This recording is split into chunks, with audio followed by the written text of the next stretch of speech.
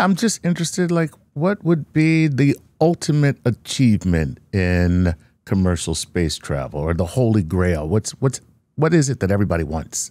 I'm going to tell you what I want, and then we'll go to him. Go ahead. I want to go suborbital to between any 2 points on Earth, so that I'm 45 minutes, I'm no more than 45 minutes away from lunch in Tokyo, and then fly back. Wow. So that would require rockets, not planes. Yeah. Because orbit is 90 minutes. Right. So if you're suborbital, and half of that, you just go the other way, whatever, you can go anywhere in the world. And I think about that every time I go to Washington. I go to Washington like for a lunch meeting and then come back and I'm home for dinner. And if you told that to our founding fathers, get the horse ready.